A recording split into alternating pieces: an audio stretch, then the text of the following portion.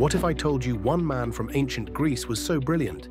His inventions could lift ships, set fleets ablaze, expose royal forgery, and even terrify the Roman Empire. His name was Archimedes, and his life is far stranger, deeper, and more dramatic than the textbook stories you've heard. Archimedes was born around 287 BCE in Syracuse, a bustling Greek city on the island of Sicily. But here's the mystery. History barely records anything about his early life. No childhood anecdotes, no training records. Yet somehow, this quiet boy became one of the greatest minds humanity has ever produced. Was he a prodigy? Was he trained by secret scholars in Alexandria? Historians still debate it. Then comes the famous Eureka moment. A king suspects his golden crown is fake, and Archimedes is given an impossible challenge: prove it without melting it. Stepping into a bath, he notices the water rise, and suddenly everything clicks.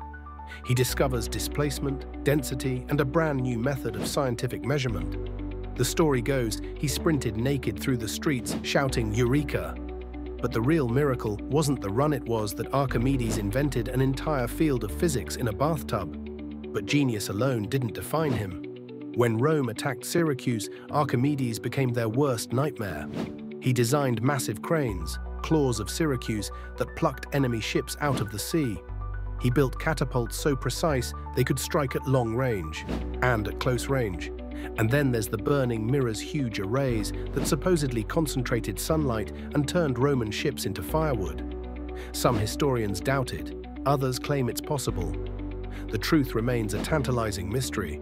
Despite his inventions, Rome eventually conquered Syracuse.